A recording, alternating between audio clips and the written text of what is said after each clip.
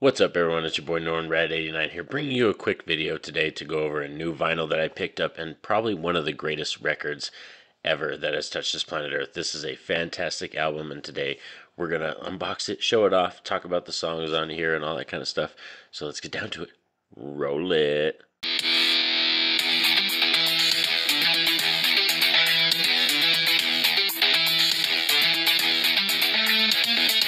So let's not waste any time at all today. We are here to talk about Fleetwood Mac, and we're here to talk about Rumors. Yes, this is absolutely one of the greatest records of all time. As the kids nowadays would say, this album absolutely slaps. This album kicks frickin' ass. That's what I would say back in the day. You know what I mean? That's something I would say.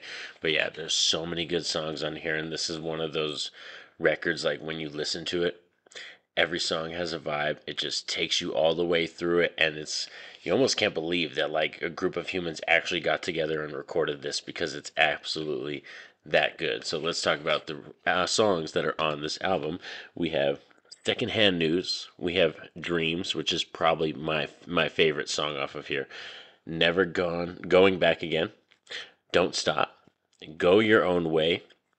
That's side A. No, yeah, that's all side A. And then side B, we have Songbird, The Chain, You Make Loving Fun, I Don't Want to Know, Oh Daddy, and Gold Dust Woman, which is my second favorite song. So yeah, Dreams and Gold Dust Woman are absolutely my two favorites on here.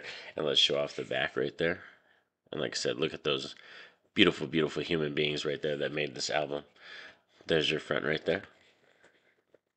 Now let's take this bad boy out. And I understand, like, some people, if you're not familiar with Fleetwood Mac, you've probably heard some of their songs, because there's bands like Hole and all kinds of other bands, Smashing Pumpkins, that have done renditions of their songs or remakes of their songs. So even if you don't, as a person now, a youngling, as I would call them, a youngling, even if you don't know this band, you probably know the music from this band.